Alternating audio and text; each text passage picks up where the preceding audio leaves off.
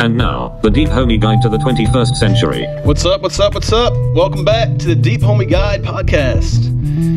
Today is May, what is it? What's the date, Paul? 18th? May 18th, 2021, and the future's on its way. Nailed it. It's 18th, yeah. What's up, Podcastville? Hello, welcome from Syracuse. I'm here with my two friends, Paul and Mike. What's going on? What's going on, yo? Oh, just, I had some Windows installed today, and I'm here and looking forward to the worlds. Yes, we're here and we're queer, baby. What's going on, Mike? How are you, brother? Chilling, man. I'm grateful to be here. Welcome to the podcast, brother. Appreciate it, man. And, this is nice. The volume went up. This is nice. Now I'm looking at the thing. I'm looking at it's interesting how the levels. Oh, this? Yeah, I like how it jumps up. It's pretty Does cool. a little dance for you. Yeah, right? Yeah. Mike Terry, we got a local comedian with 10 years experience and fucking awesome dude. Mm-hmm. Mike Terry has also performed throughout upstate New York, including places like the Syracuse Funny Bone and the Broadway Comedy Club in New York City. Check him out on Instagram at MikeTerry7. So, all right. So, Mike, you've been doing stand-up in and around Syracuse, New York for quite a while. Is that right? Yeah. First time I did it was it freaking 2008? Wow. 10th grade? No. 2007. You like Dave at Chappelle night. doing it in high school, man. Yeah. I mean, so we had did basketball, didn't work. I feel that too. What is it? Boxing. We're not going to discuss it. Wrestling. Basically, I tried stuff. All right, and it got to the point where I'm like, all right, I got to do something. I have to do something. All these things didn't work. What else am I good at? And then I'm like, all right, I like making people laugh. I can make the friends laugh at school. I'm not the class clown, but I got my little group.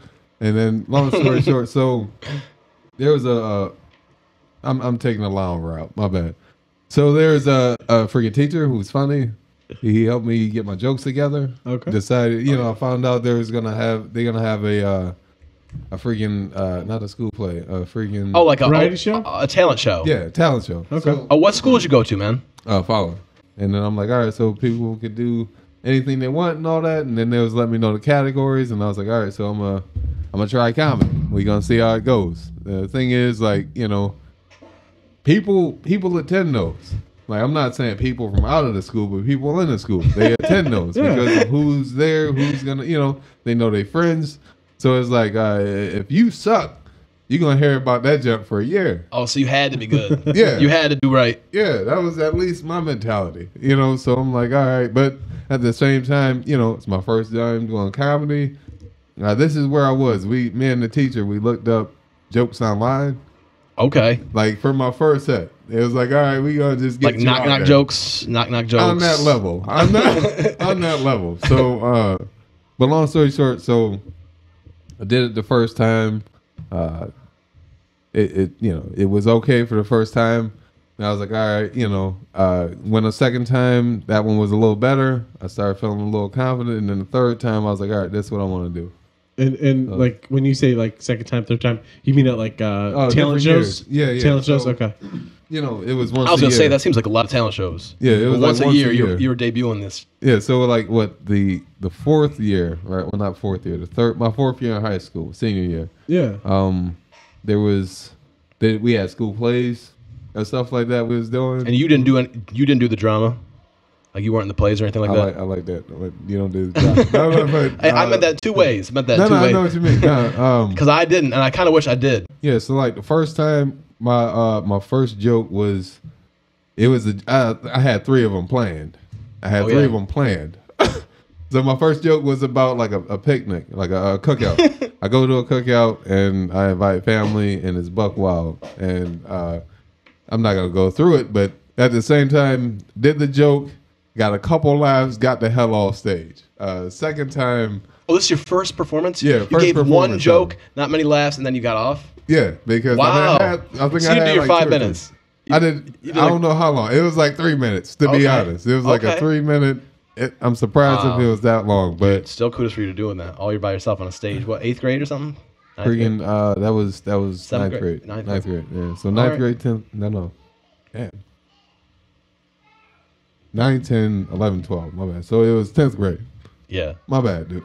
Oh, no, it's all good, brother. No, all right. Trying to figure it out. Just thinking back, because I mean, this is so foreign to me. I mean, I started doing stand-up when I was 26 or something. So. Oh, okay. Yeah. So anyway, you did it, starting like 16. So all right, keep doing that. Yeah, but then each year I got my set got better as far as like now I got 3 jokes the second time. So I did like 3 jokes. I got some laughs, and then I was feeling like, all right, that was okay, but I'm like, I don't know yet. Yeah. So like then did the third time, that one was a lot better.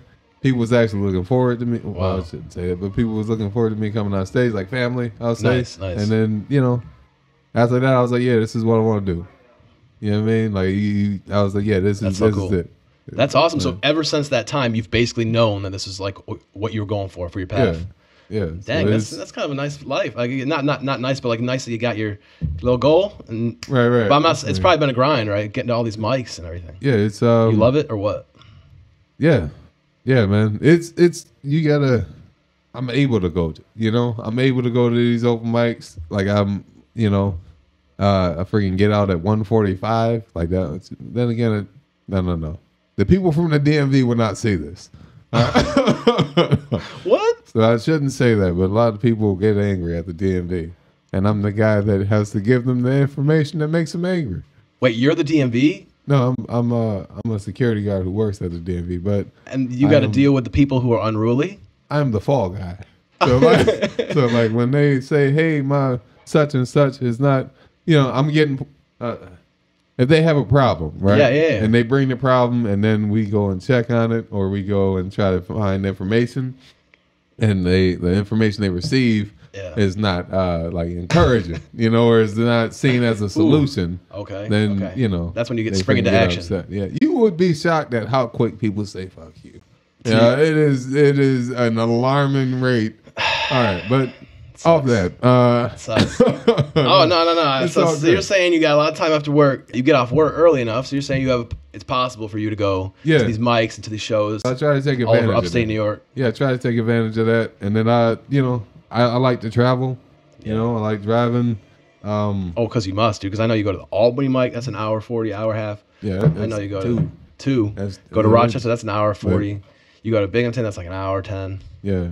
So it's, you gotta do some traveling, but it can be worth it though, man. You go with the goal, whether it is like, all right, I'm gonna say this 5 minutes. I'm gonna practice the 5 minutes, or whether it's, I'm gonna do 3 minutes and I'm gonna do 2 minutes of improvising, and then just to keep yourself loose, keep yourself sharp. Yeah. So it's true. But nah, man, I really love this, man. Yeah. Like, It's been growing on me because it was really, for me, first year or so, it's just hard. It's scary. Oh, yeah. Being a 26-year-old man, used to doing things okay, not bad, and then going on stage and bombing all the time.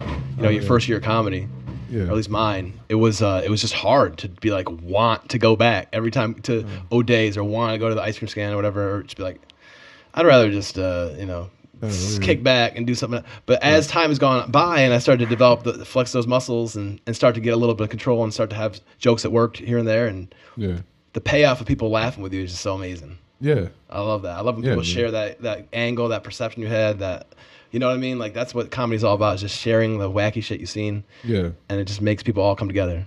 Yeah, man. Like, that's, I don't think that's spoken about a lot. Like, as far as, like, say, like wanting, like the days that you don't want to go to an open mic, like those aren't necessarily spoken on. Like, but what I've learned is like, what I do is I try to I'm moving forward. By going to the open mic, I'm taking a step forward. Facts.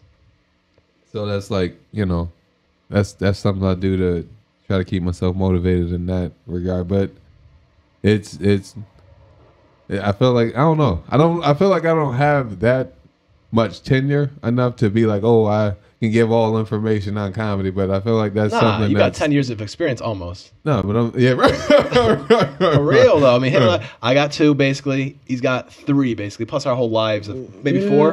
No, maybe got 4, I got 3. Like 2.5-ish. I mean, how do you count COVID? You know what I mean? All right, so we have a lot less time in the game than you. To us, you're I think you're a really good comic. I think you're one of the best local comics. That's for I sure. appreciate that, man. That's It's really nice, cool. man. Well, no, I like to be nice, but I also like to be truthful. Like, I mean, you make crowds fucking laugh consistently. It's awesome. That's amazing. I'm not good at taking compliments. You want a Kleenex, man? No, no. Just give me a good solid thumbs up, and we just go. We'll just move on. We'll just move on. Got two buddy on the show. That's cool, man. No, I mean, it's just cool, man. I mean, I don't know. It's do you typically just do different things? Sometimes you come up with 5 minutes of stuff you know is going to work. Sometimes you do the whole thing improv, or is it mostly like 5 and 2 to previous jokes to improv? What is it? Right, or so, new stuff rather? Like there's when you do a mic. Generally, what I'll do is I'll have like at least probably 3 jokes, or not 3 jokes, but 3 minutes. Like, all right, I'm gonna have this that I'm gonna talk about. Sometimes it's like not a process. So say if I don't have anything at 2:00 scheduled, all right, I got these 3 jokes. Then all right, by the time I get to the open mic, I need to at least know in my head, at least just thinking about it throughout the day. All right, what do I want to talk about? What do I feel like talking about today? And then just trying to figure out what jokes I want to go with, or whether I want to try something off the fly. Or sometimes I think the best thing to do, is just, especially if I'll just say it's the best thing to do is just go up there and just freaking talk. Oh, for sure. Sometimes. For sure. Too much scripting can, I feel like, take you away from the audience. Yeah. Like that presence sometimes. Yeah. Like there was one point where I was like, I would say sticking to the script. Like, say I had 5 minutes, and then I had everything planned almost every week. Yeah. And I was like just so focused on getting these jokes to work and just getting my time down that it's like it took some joy out of it.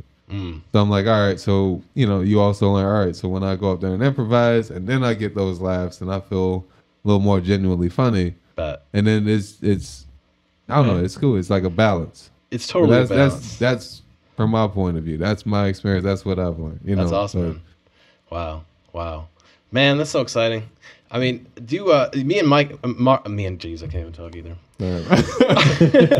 Me and Pete were talking just a little bit about your style recently. It's like, it's interesting. Like, you have, it's like kind of like refined a little bit. Like, do you know like Mitch Hedberg at all, or what's the other motherfucker? Heard the name, yeah. Stephen Wright. These are those are comics from like the 80s and 90s that, actually 90s and 80s respectively, who just like would do short jokes, really short. And yours are not that short. You know what I mean? Right. They're not like that short, but they would just do like setup, killer punchline, and just like just milk the time almost. And I feel like I just feel like you often get the crowd to laugh with not that many words. I think that's interesting. I think it's interesting. Oh, that's cool, man. Do you go for that? I mean, who are your influences?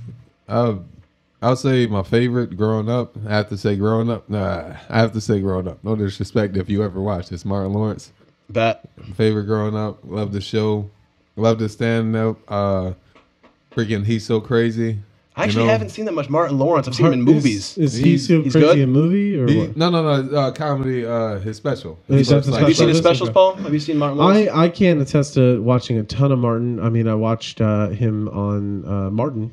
And was he also a member of In Living Color? No.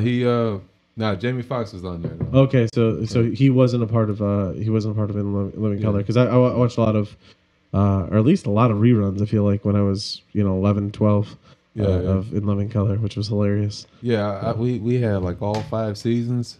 And then like I don't know, it was just one summer. Like I don't know, our summers. I'm grateful. Like we had good summers. It's like I'll say teen years. Yeah. Freaking In Living Color. That was probably from the 2005 summer or something like that. Or 2000. That's all we watched. The whole freaking set.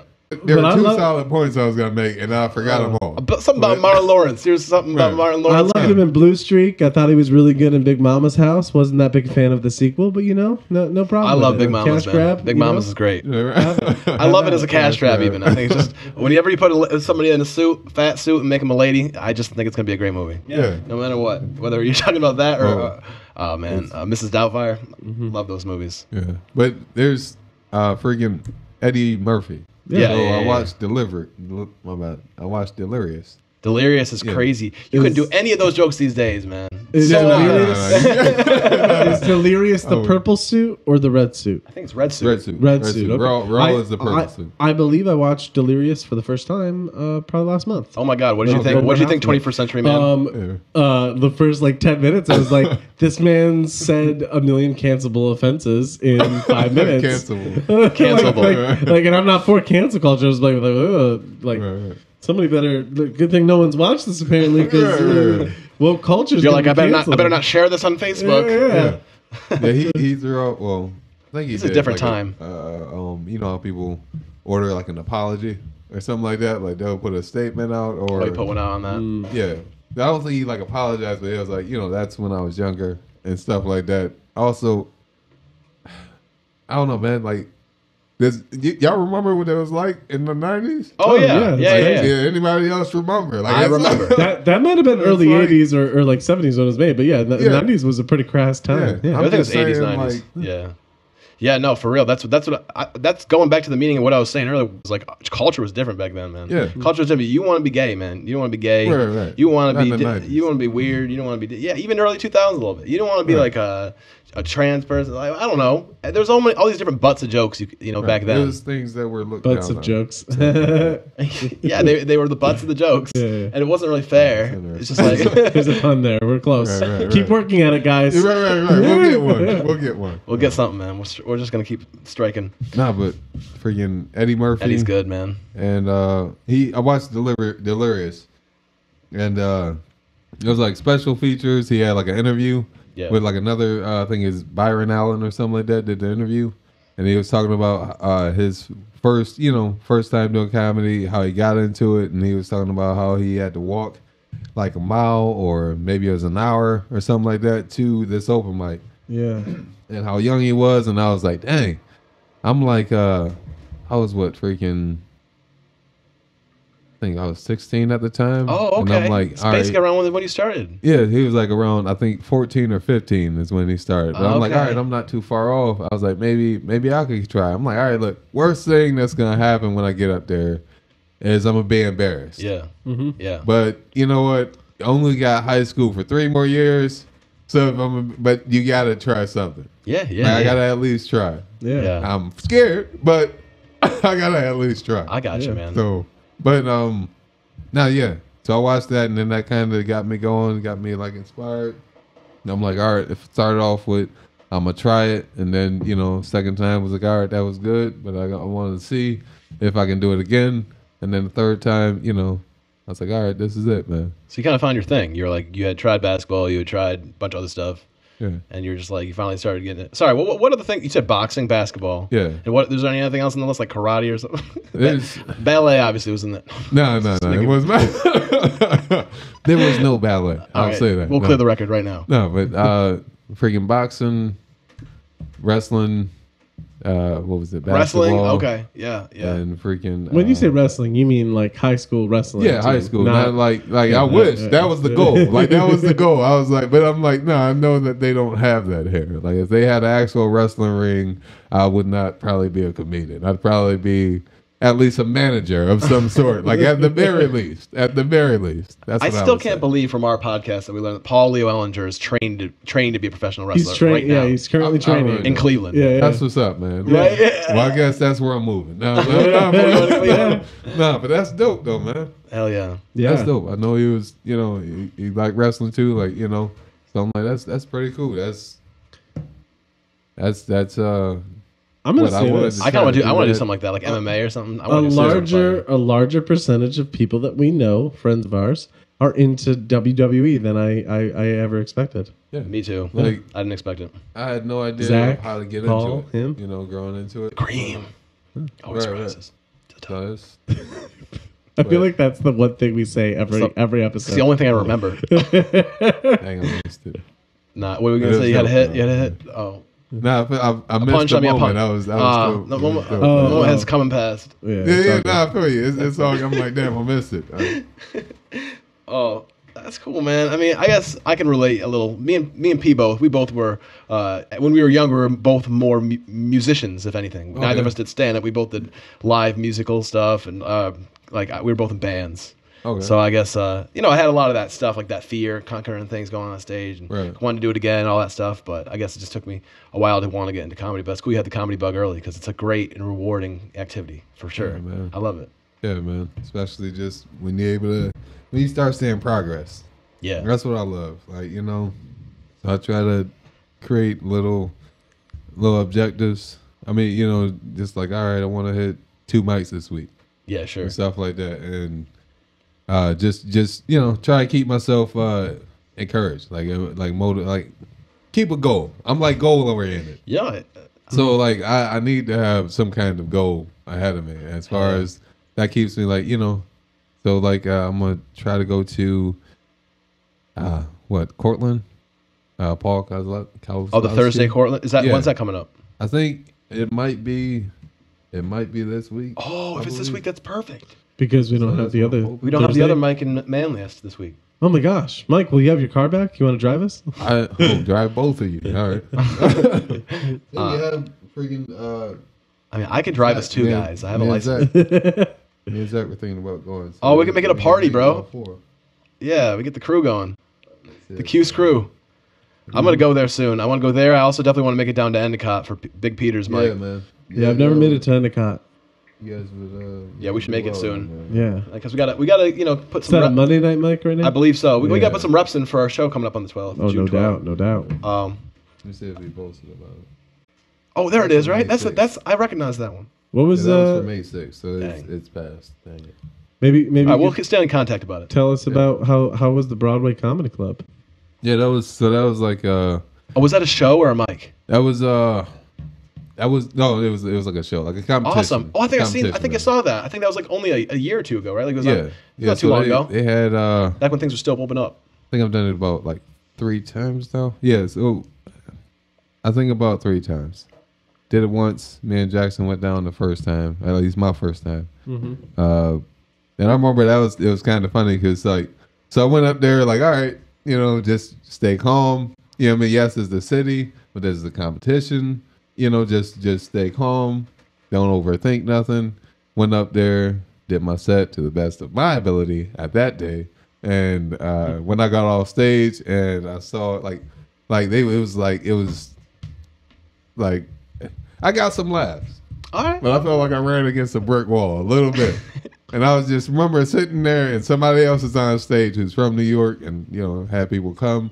They getting laughs and everything. And I'm like, maybe I'm just Syracuse funny. I was like, maybe it's different down here. And then, second time I went, I don't know. It was, I same enjoyed competition or a different year or something. I think same kind of competition, but I did better. And I did I was like, all right, that was solid. That was good. So keep building from there and stuff like that. So I think the second time I went, there was a competition and it was like the first round or something like that, or like but the thing lasted for like a year. So it was like one round and everybody was going to the finals. That's what I was so.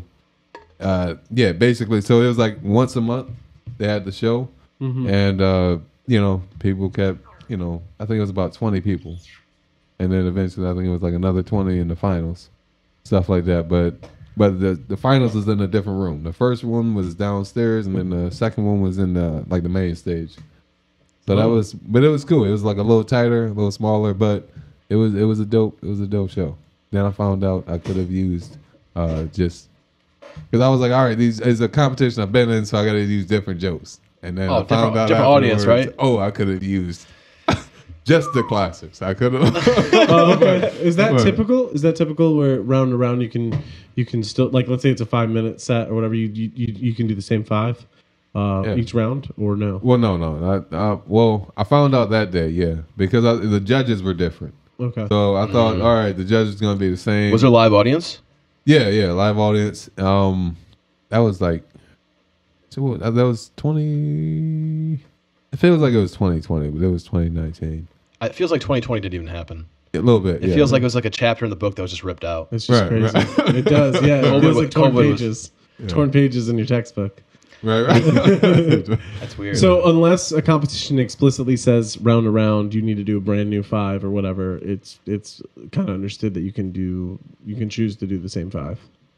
I'll say with that one, 'cause I feel like I don't know if that's going to be every competition. If they're gonna like, some will have the same judges or some will have different. But that was the only reason I was given, because it was like different judges and stuff like that. But, okay. But I know what you mean though. Mm-hmm. Yeah, it was. I guess it's like an unspoken type thing. But Yeah. So I got a question. So if tomorrow, it could go for both of you, but specifically first, Mike. Tomorrow, if you won the lottery, somebody had bought you a ticket tonight, you get home, so grandma gave you somebody gave you a ticket, and right. next morning they call the lottery and you won $20 million, and you're set for life. You're set for life. Would you keep doing comedy? Yeah. Yeah? Yeah, man. That's You wouldn't just get an island and just eat a bunch of pizzas and go to sleep? Nah, I mean, I'll do that too, but I'm not. I can't stop doing comedy. If anything, that's gonna help fund it. Okay, so you just get the comedy van together? I'll freaking get a freaking truck or something that moves fast and has a lot of like room. an RV? Oh, maybe like just a tour bus. I like the RV. Oh, okay. Or a tour. I mean, yeah. Are you gonna have a driver? Are you gonna have somebody driving it, whipping it for you? Probably my brother. I'll have to pay him if I bring him. So yeah, but you got 20 million. So I'll pay him in food. But no. So I'll do the same thing. I'd be like, my brother. I'd be like, Amar, get over here, brother. Right. What are you getting paid right now? I'll give you double. I get a freaking RV and I'd go around the country, man, and just freaking hit every open mic, whatever show I could possibly get on, and try and just become the traveling comedian, the traveling millionaire comedian. Yeah, you just freaking spread the word. Just spread, that'd be a and thing. You just then I like to think if you do that, then all right. By the time I come back, and when I'm doing that, I'm letting people know what my Instagram is and stuff like that, and then trying to get more more. I'm trying not to say certain words like notoriety and all that, but you get. We're trying to get you some clout, man. We'll get some clout for you. More people get to know you and stuff like that. So it makes sense, man. That's what it is. Unfortunately, if you want to be a successful entertainer or comic, you are self-promoting. What else are you selling? You're selling yourself. Yeah. It is awkward at times. I feel that energy because it's just like. Right. I don't want to. Like you're whoring yourself. Yeah, I feel like in the streets. Right. It's just awkward. Would you do it? Would you do it if you had your family was set, good for life, but everything's fine? Then I think I'd just do more comedy. Yeah, I don't think that there's an option at some point. It feels like you miss some weeks or whatever. You feel like you got an itch, man. Like you haven't gotten that addiction. Got like it feels two comedy addicts on my hands. No, right. Like I feel more irritable if I'm not getting on stage regularly. Yeah. Sounds like you've been smoking comedy out of a light bulb, man. Freebasing it. It's just straight to the vein. Yeah. But wow, man. Do you get bombs ever? Oh, sorry. Do you bomb ever? And do you get nerves still a lot? I mean, or not a lot? I think the worst. I don't like saying it. I think the worst that I've done is like the worst. Like I've had bad sets. I think okay. So this one, I like this one. So. I did a set, and I think it was like, this worst time I did some jokes that were like, damn, cancer culture. I'm thinking of that now. I'm like, all right, don't, maybe not that one. All right. Long story short, did a set, it didn't go well. I got like a couple chuckles, right? Yeah. And then at the end of, I freaking was doing something with the mic, like a demonstration, and then I ended up knocking over the mic stand and hit this woman on her back. No. And then I was in defeat. I'm just grabbing it, and I'm like, I'm sorry. I was trying to continue the joke. I said like the punchline, and then she repeated it, like with the attitude of, yeah, better had said sorry. And then I was like, all right, that's my time. You guys can come and grab it. And I was like, yeah, that was bad. That was bad. All right. It sounds like Mike Terry's not big into confrontation. You're not having that during that point. No, I mean I don't go out seeking it, but I'm averse to it myself, and I think that's you got to be ready to duel sometimes though as a comedian, I guess. I mean, like not literally with your right like Dukes, but But like with this job, it's definitely I'm not as you deal with it more, so you get more used to it. You gotta grab on fools sometimes and pull them out. I will not say that on this podcast. I mean, it's your job to snag a fool and yank him out of the operation. I mean, we've heard stories from you that you almost threw cuffs, almost threw fists at some point. Again, not going to. I will not. Brass knuckles, right? I know talk about that today. I will not say you got some notoriety in this town, man. Work this out. People know about the great and fearsome Mike Terry down at the DMV on the west side. No, but damn, shit. We got to take that part out. No. No. It's about That's cool, man. I like that 37 minutes in. I like that. I like that dream of getting on the road and just doing comedy. I might do that soon. I might just take a little road trip soon. Just go around and hit some mics. Now things are opening up. This is Shot Girl Summer this year 2021. Everything's opening up. Right. No, Shot Girl Summer is what Zach informs me. Zach's up on things. What is Shot Girl Summer? Okay, got you. Oh, okay. But but anyway, people are gonna be out and about. Oh my goodness, gentlemen! This morning went to a coffee shop while I was writing some jokes and whatnot and putting together some notes for this pod, and the barista informed me that tomorrow, as long as I'm vaccinated, I'm gonna wear a mask. And they're not gonna be asking anybody whether or not they're vaccinated. So basically, you don't have to wear a mask in New York State and a lot of places starting tomorrow. Things are changing fast. Here's the interesting part. Off the record. That's interesting that you're a security guard, though. It's not the same thing as a cop, but it obviously is a little bit similar in some ways. You have to be there to enforce the line at some point, sometimes. To some degree. Like there's it makes me wonder if you ever wanted to be a police officer, especially in this day and age. There's, my bad. I didn't mean to cut you off. No. Just this day and age, it's just like, all the tensions with the police and stuff. I think the police are at an all-time low for popularity. So I wasn't sure if you were if you ever wanted to go into that kind of field or not. Just with the whole security being similar a little. No, this was just a job. Just a job. Yeah. No. There's I used to work at a library. Beyond that to go to the next level. No. Okay. Oh, okay. You don't want to wear the blue outfit. Right. So there was I used to work at a library, Monday Branch Library. I'm sure I can say that. And there was what branch you say? Monday Branch Library. Where's that one at? Monday. It's on Geddes. Oh, okay. I guess I don't It's know. like right before that little hill. I consider myself a library connoisseur. I haven't I haven't been to that one. I've been to most of the Onondaga public libraries. Wow.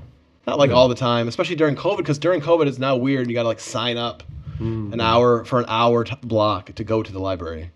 So thank goodness that COVID's almost over. I really hope I can just walk into a library again and be a free person. That's my definition of freedom, guys. You would think your American dream is just to be able to walk into a library again. Bro. Imagine walk up traffic. You know what's epic is if you ever go to New York City, they got some good libraries there. They got some big old library. All right, anyway. They got some other things besides libraries, man. Right next to the strip club, they got a dang library. Right. We had a nice library, man. You had one of them? I remember it. I remember at Fowler or at this place? Or this at Monday Branch. Okay. So it's like they renovated one year, but even before then, it was pretty nice and stuff like that. So the thing is, I would work with kids. So like, I'm over there. That's where I'm working. I would shelf books, but when the kids come in, that's when I go over. I monitor or something like that, and like I'll help them get on the computer, sign them in, stuff like that. They would have events on the weekends sometimes. Kids would go in, watch movies, stuff like that. But dealing with the kids was kind of like, in hindsight, that was pre-security guard. So it was kind of like training to a degree. Like, all right, you start with kids here, and then looking over my life, went into being a security guard, and it's like, all right, that was like the next step. Yeah. But okay, so you just we're working on. Yeah, I had a similar experience because I used to when I taught middle school for a little while. I worked at Blodgett.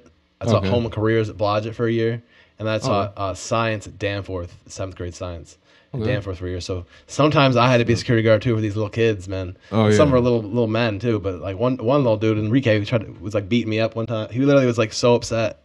Jeez. He was swinging at me, and I had to like do something to, to take control of the situation without hurting him. It was weird. Yeah, so I feel this, so you get used to handling people who are out of line. Yeah. And I guess I just got you to the security guard level. But it's interesting, like some of the kids, like they'll remember me and stuff like that. Like nice. Whether it's that my new job or whether it's like out and about or something like that. Like and whether our interactions were always positive or they were sometimes negative or because I would just freaking talk to him, like, you know, like, stop doing that. You know, you just kept it real or something like That's that. a comedian's gift, is to be able to keep it real. No matter how awkward it is, just be like, stop. Yeah. Right. You don't need to do this. I was the same way as a teacher. I was like, you're not going to act this way. Like, just pull it together, bro. Like, you know, whatever. Like, you don't need to be, you can be on their level with them. Like, I know, whatever, but. Yeah. But even if it's like a kid who gave me a lot of trouble or something like that, or we had to kick him out and stuff like that, like, they'll see me now and they'll be like, you from the, you know what I mean? You Mr. Mike, right? Or something like that. And then, you know, it's cool. It's cool. It's like, all right, I feel like, and might not have been a big difference, but maybe it was a little bit of positivity in their life, you know? Mm-hmm. Oh, for sure, man. That's what it's all about, man. Being a positive role model for these kids, because a lot of them don't have a role model. Yeah. It's nice to have good interaction with these kids. Honestly, a lot of them really were lonely and stuff like that, because as a teacher, I found that out, you know? Not like lonely, that's weird, but I mean, like, they didn't have, like, a lot of them don't have like good parental structure at home, like parents or people or family that love them too much or whatever. Because I just like because I would talk to the kids and like learn about all that stuff, or I would try to call if there was a problem, like they're getting terrible grades or whatever, never showing up, whatever. Like try to call, you know, over to Enrique's house or whatever, and you know, a lot of times if Enrique was acting up in school, you find out that nobody's picking up the phone. Right. You know what I'm saying? Nobody's picking up, or if they are picking up, they sound like they're like half cracked out or whatever, or like half Xanaxed out or something, like, you know what I mean? Like, you got a different perspective on it. I mean, not perspective, but you got a different, you know what I mean, experience with it. Yeah, for sure. That's what I mean by being a good role model. I don't mean like being just like, right. You know, just being a decent person. Yeah, I remember sometimes I'd have to call parents, you know, for different like roles at church, youth pastor and whatnot. But like I remember one particular, I'm not gonna name names or whatever, but every time I had to call this girl's like parents, it'd be either like her aunt or mom. And every time it'd be like, yeah, that would be the way they'd start. It wouldn't be hello. How are you? I had a couple of those too. Man. I had a couple of those. That was the start. It was a strong one. Yeah. Or like, and you're like intimidated as the caller. You're like, hello. You're like, what? And I was like, that's got to be fun to grow up with. Yeah. Like, this is Pastor I'm not Paul. Kidding. I'm not talking about one time. I'm talking about like 4 times. All of them started that way. Did their tone change once they realized it was Pastor P? No, not at all. Like, so that's disrespectful. Of course she did. That's disrespectful. Of course she did. Yeah. All right. Bye. To call her up again. What?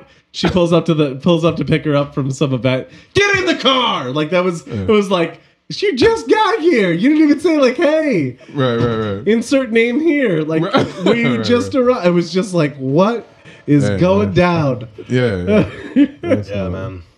But anyway, I'm a better parent than that. I had a lot of that. Are you? Let's judge them. Yeah, you know that's good. I'm proud of you. It's awesome. Thanks so much. You guys. Do you? Oh, go ahead. Do you? That's the question the woman would ask. What do you want to have kids one day? Like, are you a? You know, I'm not sure about that, man. Thanks for asking me. I don't know how to phrase that. That's an interesting question. I do actually, but I don't. I got this like thing where I'm pushing it back as far as possible to where like maybe I have more stability. Okay. That's like my ideal. It's like maybe you know, whether it's comedy or something else, you know, just like actually have some steady income and some steady savings and some stuff like that, so that when the kids are popped out, it's like not like crazy. It's just like it's chill. You know what I mean? Like that's my desire. Yeah. So I do want to have kids, but I'm not really ready to grow roots and provide like that personally. How about you? I do. The number has went down. Oh, really? You just want to have how many? You must want to have a Brady Bunch over there? Like originally, like, you know, young, stupid. You know, I was like, yeah, I want to have 10. Dang, bro. That's before I started even working at the library, though. Once I started working with kids, I'm like, 5 maybe. Maybe. Low, and that's 5 a solid, still. That's a solid 5. That's a strong 3. There's not a lot of room for independent Mike when you've got 5 children. Well, hence my whole thing about pushing it off personally. Are you trying to push it off at all? Are you ready to go once you find the right lady? I am. I need to know at the least, is this person going to take care of the kid? Like at the base level. But so you haven't found her yet? No. So, like I want to make sure I had the right woman. You know what I mean? Like I don't want to have a divorce and all that. If I be trying to be so sure, to be honest, you know, but like, you know, I know you got to take chances and all that, but to answer your question, no, I would like to make sure I had the right woman before that. But Okay. at this point, That sounds right. I'm thinking 1. It went from 10 to 1. Well, that doesn't even make any logical sense. Right. I mean, I feel you though. I feel you. Though. Now it's a soft 3. It's no soft longer a 3. soft 5. It's a soft 3. You come from a bigger family, right? Or no? How many people in your family? So it's about 5 of us. 3 brothers. No. Oh, wow. 4. It's 4 So boys. 5 siblings. Yeah, 4 boys, 1 girl. Nice. Then of course, mom and dad and stuff like that. Yeah, so yeah. big family. I think it's good, man. I think I had a better time. I had a brother and a sister. I think Okay. I had a decent amount of extended family, cousins and stuff like that. All that stuff was Right. great, running around as a kid from age, 4 to freaking 16 or whatever. It's just a good time, golden years of like family shit. And I think that it'd be tough to be a only child, I think. I don't know. I think it might kind of be tough. Yeah. Because then you'd be just demanding mom and dad's attention all the time instead of just being like, go play with your brother and sister, all that stuff. One of my friends did say when we only had one, he was like, "Are you gonna have another kid?" And I was like, "I don't know," and he was like, Distraction. "Only children are the worst kind of people." And Dang. Dang, that's a harsh That's truth. what's on the deal I for you. was like, "Holy crap! He must hate some only children." Wow. Those are probably the people who roll around in convertibles with 2 seats and freaking take away the other one. Yeah. I feel like those people are selfish, to be honest. I've always felt that, never said it. Wait, Now I somebody have. with a sports now car? it's out. Heard it here first. I'm playing. Here on the Deep Homie Guide with fucking Karoom Xavier, P. Woods, and Meek Deer. Oh man, cool man. That's what's up. P, are you gonna? I mean, you're the only man at this table who's actually bared fruit. So, how many more? Oh, none, no more. 2. Wow, we got 2 is it.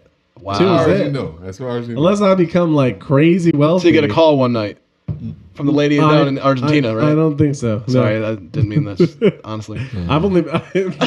sorry, Keep Aileen. looking at the camera and default. Like when I have nowhere else to look, I'm like, all right, this is not gonna. Yeah, play because you're trying that to long. avoid my eyes and his. So the only. It's the only- I'm gonna start looking at the light. If Hello, that's how possible. are you? Yeah, man. No, man. I don't think so. A third one would be just a lot. It'd just be like outnumbered. Just couldn't do it. I think I'm too selfish of a person, to be honest Whoa. with you. I mean, whatever. I mean, you got a happy little family. I mean, as far as I can tell. I mean, Yeah, it's a nice yeah, little family. yeah. That's cool, man. Whatever. Sound like they're like every single day, Dad, we want another brother or sister. Like they're just crying and screaming, like all day long. Could you imagine that? It would be so weird. There was a time that Ari wanted it, but yeah. But she got him. She got one. Maybe they'll get a dog someday. Who knows? Smart move. Yeah. Maybe Smart move. You can just replace the dog. You can replace the dog. you can And replace you the dog. just get one that looks like it. All right, Michael know, Vick. What the guy? You have one in the freaking shelter, like in the back, and then you can replace a dog. Right. He's Well, here how did that sometimes. just go? I mean, you could if you own a dog, obviously you're going to accidentally kill it. You can replace a dog, though. I get you. You need a dog that looks like your Bro, dog. it's I'll like get you that dog. the first episode of The Simpsons when they get that dog, and then the dog just does not play another role in the series for a Santa's while. El Helper? For like Yeah. 20 or 40 Well, what episodes, if- you barely see this dog. What if you can plan it to where the kids know about it, but you're above, like you planned this out. You planned this out. What if you have it like, all right, I got you this dog, right? Okay. And now there's this dog in the garage. Okay. All right. So, and they look alike. And they look a lot alike. This is Tony 1.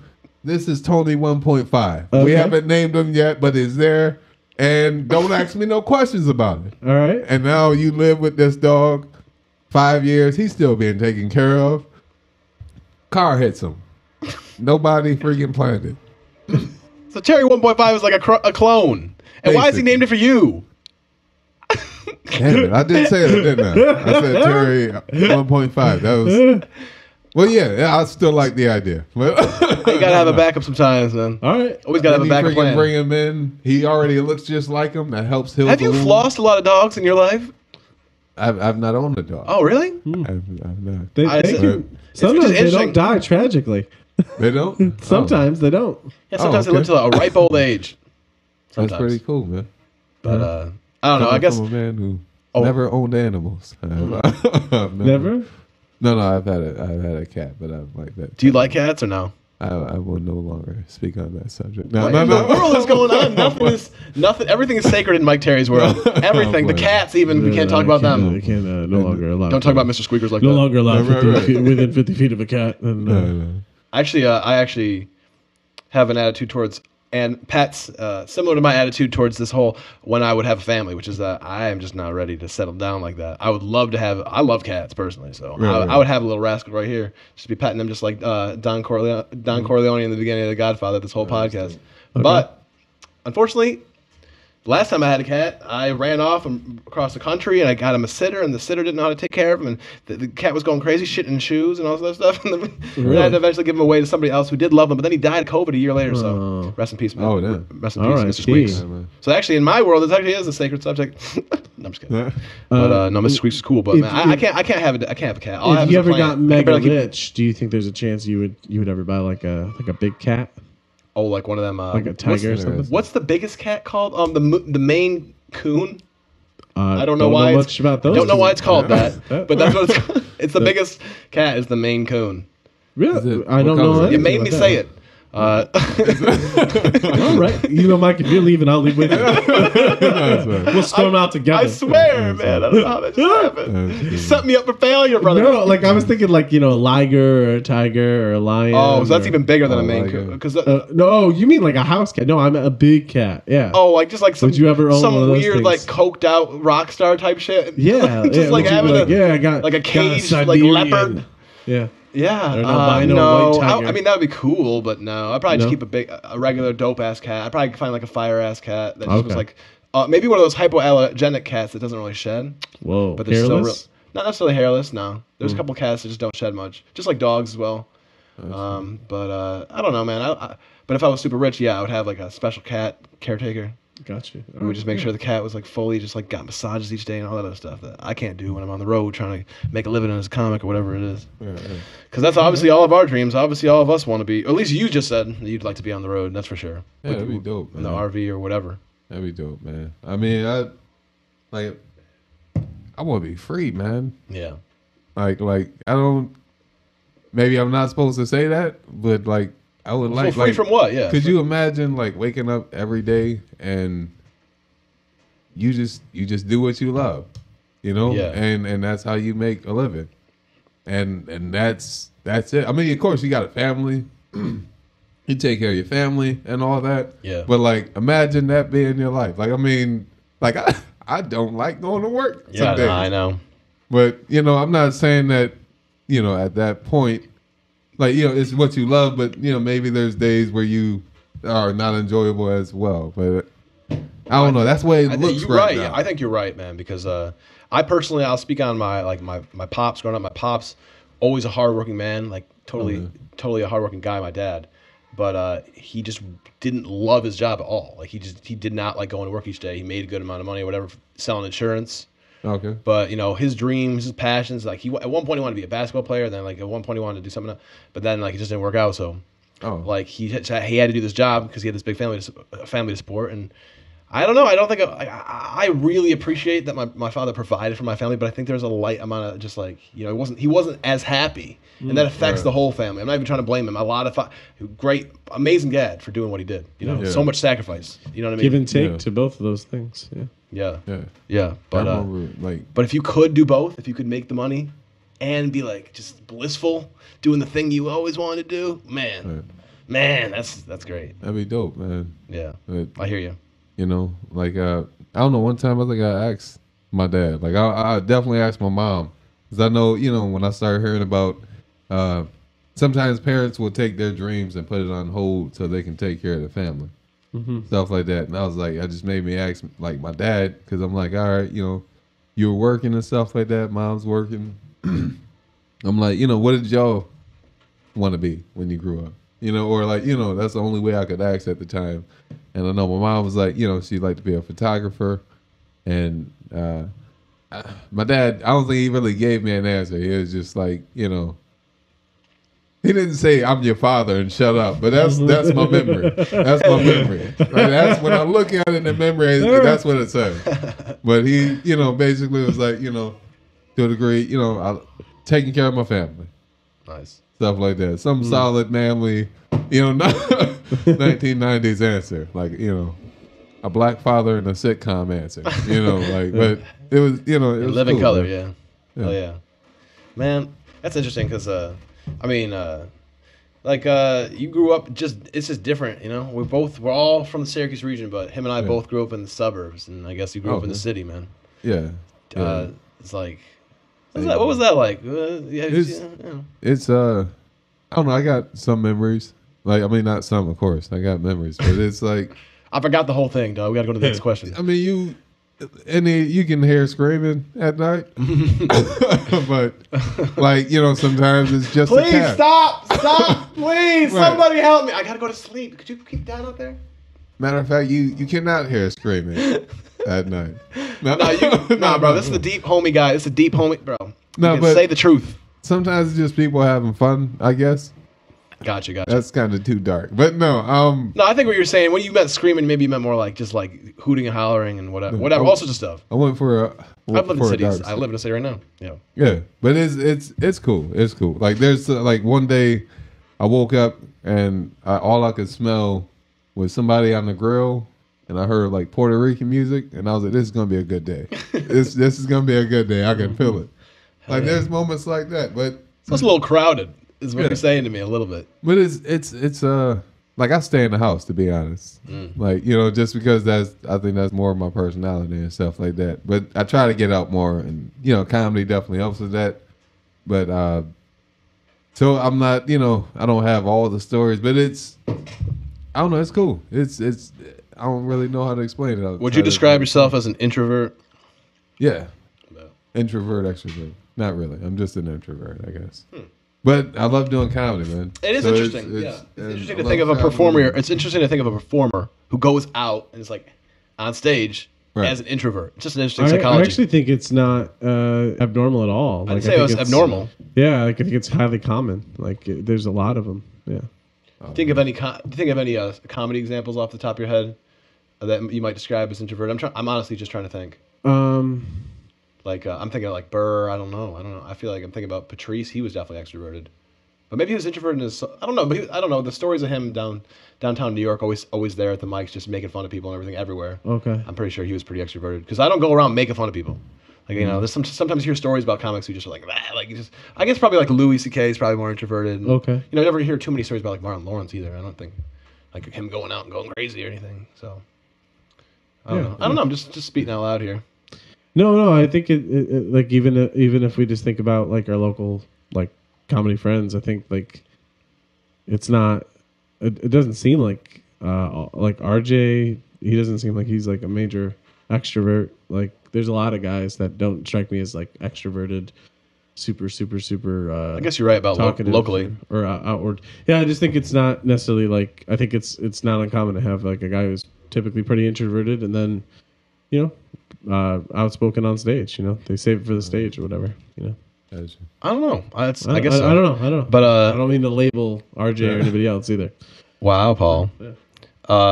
Shout out to RJ real quick, if you don't mind, if he's ever watching this. Yeah. Shout out to RJ McCarthy. Man. I haven't seen him in a while. Absolutely. COVID's pulled everybody apart, man. I think it's literally been over a year since I've seen him. That's about right because it's May and we have we had that one open, like April. Remember? Oh shoot! Mike? Yeah, maybe so close to a year. Oh, he came to the mic at Mike's. Like the mic at Mike's. Remember when Ellinger had a mic? Bet. And then the guy went online and was like, "We're gonna shut this down." And yeah, that was like around. When was that? June, July. That is a weird memory. Yeah. That was a quick. It was bizarre. It was like wax on, wax off. It was like a little 3 months, but it was. No, we had it before. Yeah, it was before that. Before COVID. I thought we just came back with it once, twice. Yeah, we had it for like I think a month before COVID, and then it was short. It was like short before that, and then COVID, and then opened up, and then that was that's when the dude all that. So speaking of mics, do you prefer like a mic to be like just what it often is, which is just like a very small amount of people, and mostly comics sitting there, and it's like kind of just whatever? Or do you prefer it to be like a mic where there's like a decent amount of people in the crowd? Easy answer is I don't care. Bet.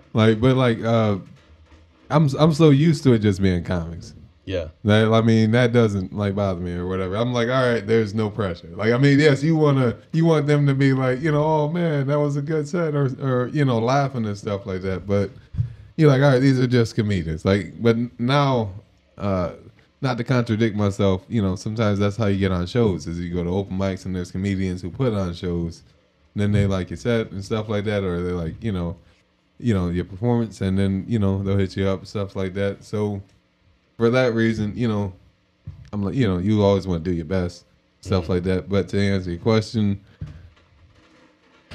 damn, I guess, yeah. I don't mind there being some people there. Like, of course, yeah. I would like people to be there, but I'm in the middle. You're saying in the practice it don't matter, but right. If you had your way every time, you might have some more people there, so you could get a more honest maybe barometer. Some people like, so when I did Wise Guys, when I was doing Wise Guys. Oh yeah, I was going to ask you about that, because that's like, you've been in the game for longer than us, and that was a part of the game, I believe, before either of us got into comedy, was the Wise Guys Club on Salina Street downtown. That was like, what'd you say, like 09 to 013 or something like that? And then it was somewhere 2010. before Salina. They had another location 2010. before that too. That started July 7th, 2010. So it was that was fun. I mean, it was a learning experience. Like I felt like I jumped out of college and went into the pros. Like as far as like comedy, because I was doing it once a year at the high school, and then now this is full throttle. There's no excuses. Go all in and stuff like that. So they actually would have some people there.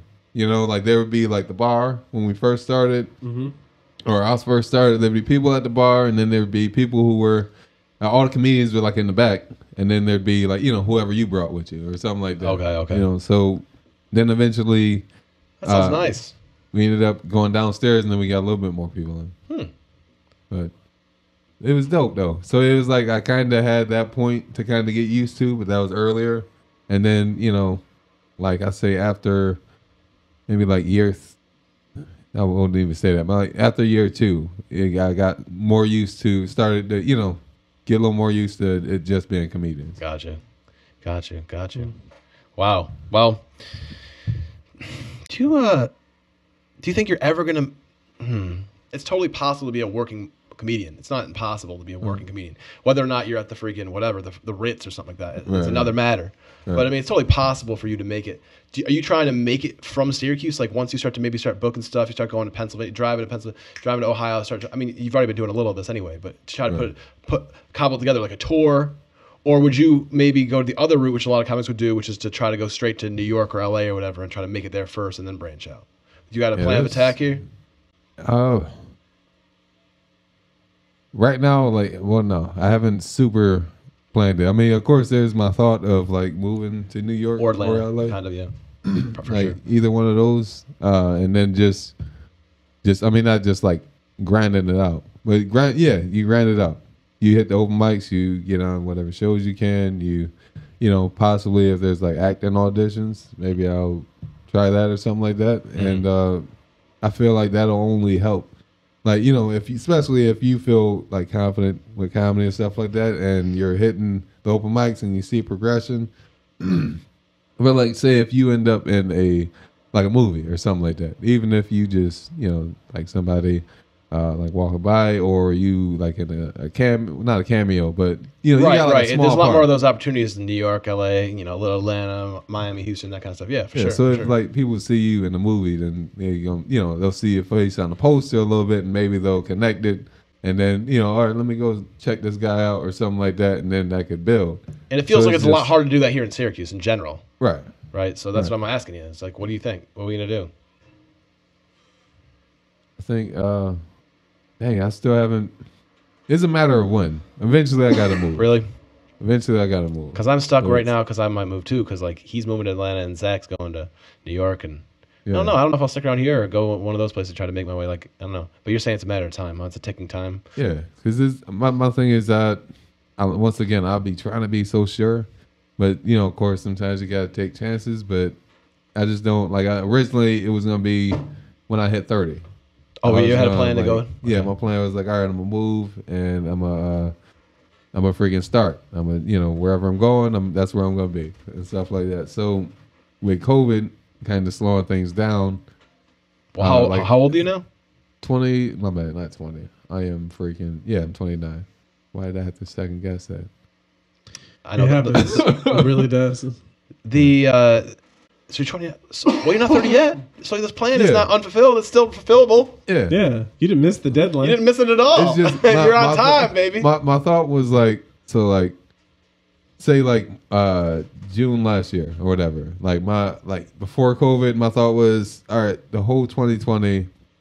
Because I was like hosting Funny Bone. I was one of hosting Funny Bone. Yeah. Like, on the little Yeah. rotation That's and awesome stuff. for So- touring acts and stuff. That's Right, pretty great, man. It's I really thought, awesome. All right, whole 2020, I'm gonna just try to keep hosting as much as I can. Mm-hmm. And of course, you try to network, and you just keep building that repetition. You keep shooting your Instagram, and I'm gonna do that whole year. And in that year, I'm gonna try to do like as much as I can. I'm gonna see if I can get at maybe the Albany Funny Bone or Saratoga Funny Bone if they got one, stuff like that. Yeah. I'm gonna try to branch out during that year, and then that'll give me some momentum. When I freaking go ahead and move. All right. Stuff like that. Okay. But, So now the momentum thing didn't really happen like you wanted it to. yeah, it didn't go as planned, but you have to adjust and stuff like that. So now I'm just like, it's probably maybe next year. Okay. Like I don't want that to sound like a thing, but next year I think that's the time I'm giving myself in my head at least. Okay, you're kind of a steady kind of guy. You're like, I want to do this step, and then I want to do the next step, and you want to do this hosting step. Hopefully, it'll open back up at the Funny Bone. It sounds like Yeah. do more shows up here and I stuff as well. heard that the Albany Funny Bone is open. Oh yeah. From Yeah, what I I think I heard. heard that too. Yeah, Sweet. so I'm like maybe build up some just keep like this whole month. Just I'm trying to hit open mics, and I'm like maybe next month or July, shoot Gotcha. my shot. It's almost like talking to a pretty chick. You just hope it goes well. Yeah, man. All right, man. All right, cool. All right. Wow. This has been enjoyable. I'm not saying I'm just saying this has been enjoyable. Oh yeah. Yeah, man. It's It's great cool. to We hang try to out. have a good time, man. I hope we had fun today. I think we had Yeah. fun. It's Yeah, been a man. good time getting to know Mike Terry, man. Telling the world all about him. He's gonna be a Absolutely. superstar someday. Yeah.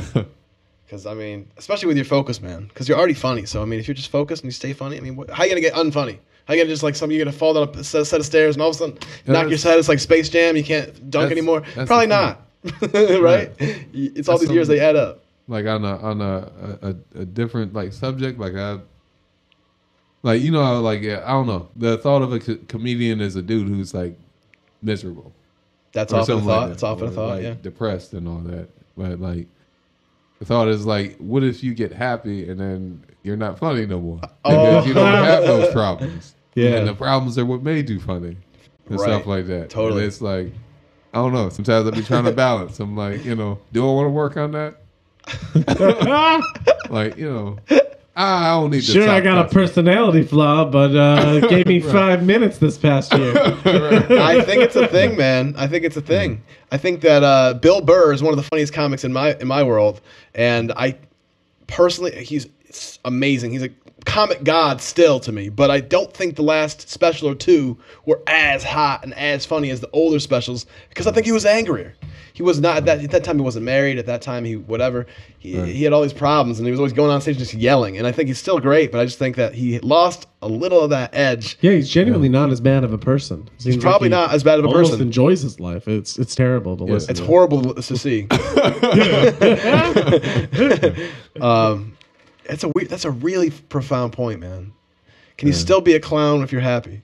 When everything's going good, is there anything to make jest of? Yeah, sure. I've I'm had sure there some- is. Yeah. I had some points where I was like enjoying. I mean, I'm not on that level, but I'm just saying enjoying life and stuff like that. So you're like, saying you've been a long-suffering comic, and all of a sudden you felt happy, the pangs of happiness recently. That's what you're telling me. pains of happiness. I like how you said that. Nah, but I've had days where I'm that's too much. Oh, Going too deep what's too into it. deep? It's too deep. Nothing's too But deep I'm on this just show, saying, bro. Like I've had bad days and then got on stage and but I felt like I don't know. I've had good periods in my life, and I was doing comedy, and I felt like I still did well because I thought about that Yeah, too. it's possible. It's And I was like, I wonder if I don't know because at the end of the day, on your day to day, you want to be happy, Everybody wants to. Yeah, it's healthy to be happy. It's good to be happy. at least have some kind of joy, like Yeah, But yeah. I don't think I was going anywhere with that point. Nah, He would like to be he happy. would like to be happy. Are you not? You're not now, right? because you're still good at comedy. Man. I'm cool, man. I've embraced the thought of trying to be positive.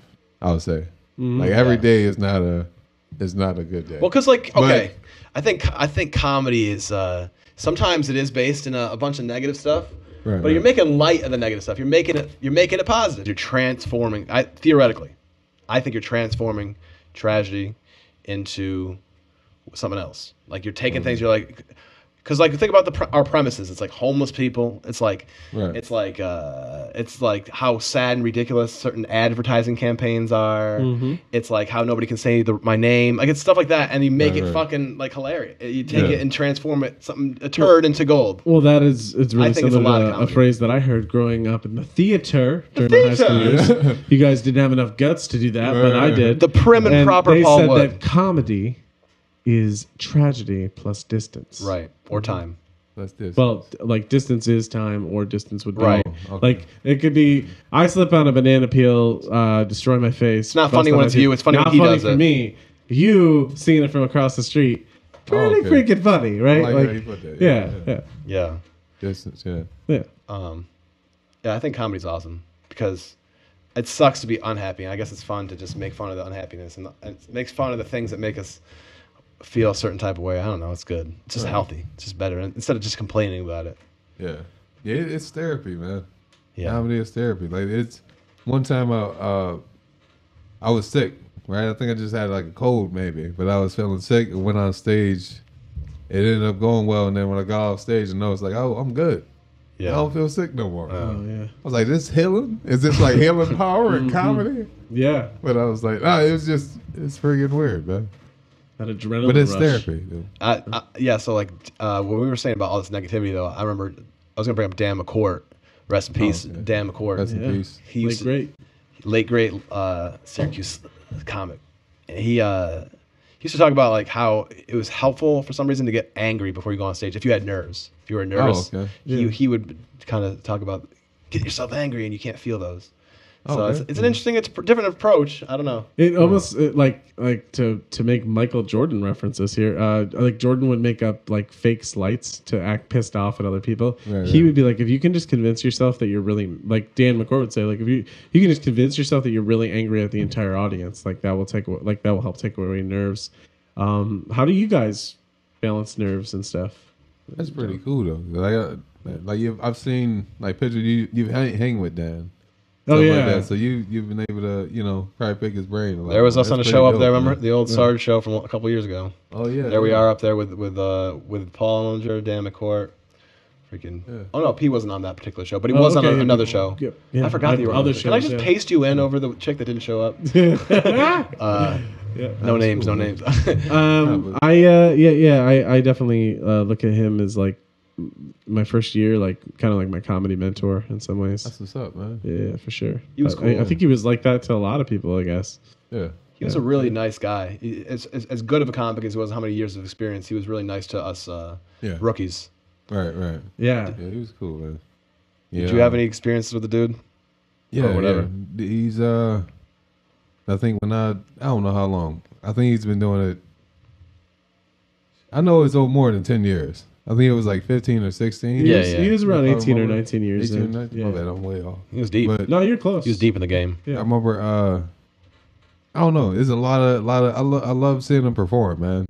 No matter, I enjoyed it. Like sometimes, of course, I'm like, damn, I wouldn't touch that topic, but but it was, he had like a suit of armor on. Yeah, towards all that stuff. I enjoyed the freaking the one suit of armor called pharmaceutical medications. Yeah, and it was also called he was drugged up, but he didn't give a fuck, dude. He didn't give a fuck. And that was a great. That's a great trait for a comic to not.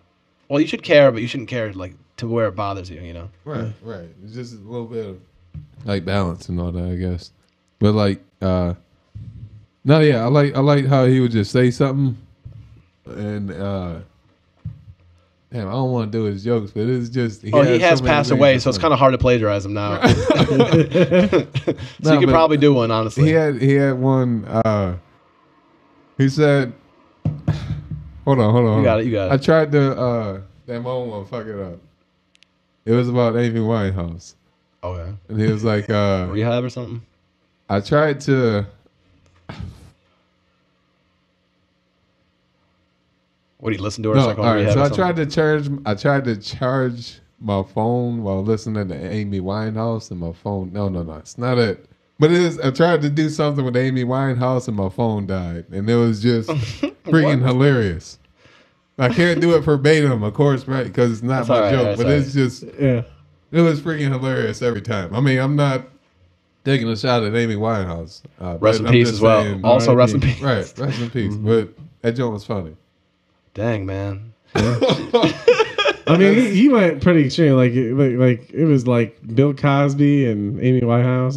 Every subject you could go for. That's another part about comedy too, is the good like just pulling things together that don't usually belong together. You know, juxtaposition. Right. So you yank Amy Winehouse with your phone blowing up or something, like whatever. Yeah. That's funny. But he always impressed me because sometimes I would do those mics. You probably done some of those mics that like aren't exactly comedy mics in Syracuse. Right. So for example, they'd have the mixed mics, basically just mostly music mics, and sometimes people might go to the Funk and Waffles, or maybe you might go to the Beer Belly. Mm. So there's this one mic, the Beer Belly, and this is like last year really, or the year before, or maybe it was even last year. And I remember like that particular day, I think it was you, me, Jack Flug, something like that. You know, there might have been a couple other comics. And just like after the musicians went up, the comics started going up. And most of the comics just either bombed or just like, it was just like, the crowd was just like not really with it. And then just went back to talking. So there's like a bunch of talking as the comics performing. Oh, and all of a sudden, dude, freaking veteran Dan McCord goes up there, dude. And I don't even know what it was. All he did was a series of one-liners. That's a whole, sometimes you just pull out the bag of too many so many one-liners. Too many one-liners. Endless bag of one-liners. Yes. But bro, he had them in stitches for 10 straight minutes in a mic where no other comic could control. That's what's up. You know what I mean? So that shows that was like something that I saw that I was like impressed by. You were at his the taping of the special on SU campus or no? I was there with you. Yeah, you and were there. P. Ellinger. Okay. Did you go to that too or no? I did not. I know he invited me and did stuff he? like that. Yeah. But I like now, I don't want to sound corny, but I'm like, I kind of wish I would have gone just because, like, I know gone too soon. I've done shows with him. Yeah. Of course, done open mics with him. But like somebody said one time, like, or it might have been him. He was talking about like doing his A jokes and stuff like that, and just being at his best. And I'm like, I would love to I would love to see it. Mm-hmm. I would love to see it. Like I wouldn't say like it felt like he was pulling punches at open mics, but I'm like, those are open mics. Yeah. So sometimes I'm not gonna perform at a show the same way I perform at open mic and stuff like that. Well, oddly enough, on that exact subject, the dude did leave behind. There's a couple specials for some reason, somehow on YouTube. Dan McCord, you can look them up. I think one of them, I might be wrong about this, but I think one of them literally has like 80,000 views. Like one of them got like play. That's what's up, man. Exposure. I think maybe it was filmed out in Ithaca or Binghamton or something like that. But he had he's got two albums specials on Apple Music too. He's got Audible you can Toxicology see him on YouTube, but and I Am Blanking. It might be Audible Toxicology. That might be that one that you can watch on YouTube. Yeah. But yeah, it's cool that he's been preserved. He also, did you get his book? He wrote a crazy freaking book about the art and the theory of stand-up comedy. I started reading it. I haven't made my way through all of it, but there's a lot of good parts. Like honestly, it's like an underground book. It's not even really published. Yeah, he was talking about that. I remember. Did you ever get a copy? Not yet. No. We'll send you a PDF if you want. Okay. Yeah. That's cool, man. Yeah. Yeah. Mm-hmm. Yeah. Be educational, man. Yeah, absolutely. Yeah, man. Well, good dude, man. Good memories. Yeah. Yeah, gone too soon, brother. Gone too soon. Mm-hmm. Man. Well, thank you for coming on the pod today, man. Yeah. I hope you had a good time. Pleasure, man. My pleasure. It's been fun. Yeah, man. So the audience, like you said, they can find you on Instagram, Mike Terry 7, right? Yep, Mike Terry 7. Facebook, Mike Terry. I got a Snapchat, but I don't use it. So I mean, Mike Terry 7 if you want. But it is what it is. That's about it. As far as places you can catch me outside. When's your next show is coming up? I know you're on the bill with us on the 12th in Fulton, New York. Yeah. Let me be a good person and pull up my. You got a gig Friday? Be a professional and pull up my. I got. Where are you? Pardon me. Wow, you go right ahead. Sorry, man. It smells a little bit, but I'll pardon you this time. All right, so got a show June 4th at Homebrewed Comedy. Oh yeah, At Homebrewed Comedy at Buried Acorn. Yeah. Syracuse, New York. You've done that venue a few times with Big Peters. Yeah. Why am I calling him Big Peters all of a sudden? I don't know. He has Like got it's a super bigger, but villain. yeah, No, but- that's so horrible. I didn't say that. person. I didn't It's say allowed, right? Yeah. Oh, you heard it first from Yeah, Paul. no. But But what's the mark the time? I'm never getting on a Mike Peters show now. Oh no. His it's- pod's gone big time, man. I think it's going Oh, God. in national, man. He's Yeah, never. He told me Yeah, he's doing big things. he's got like his schedule. Like I think he said he got availability in September. I'm like, wow, that's Yeah, having it like that scheduled out. I'm like, that's like professional level. Right Absolutely. there. Yeah, That's yeah. pretty dope, man. But yeah, we got the show June 12th. You know, out in Fulton at the Community Arts Theater. That's gonna be fun. Then just booked one for June 27th. It's gonna be at the Kabuki restaurant out in Pennsylvania, Peckville. is that like you and Jackson, right? Yeah. Yeah. Then it's gonna be a chef performing. That'd be dope. All right. Check out Mike Terry. Look for him on these shows coming up. Summer 2021, Shot Girl Summer, Hot Girl Summer, hot whatever. It's going to be hot. It's going to be a hot one way or another. All right, you heard it here first. The Mike Terry episode of the Deep Homie Guide to the 21st Century. Man, we learned so many things we didn't know today. Didn't realize we were going to travel into taboo territory, but we did. It's me, Karen Anthony. We got P. Daddy Woods. And remember, Remember, keep it deep, homies.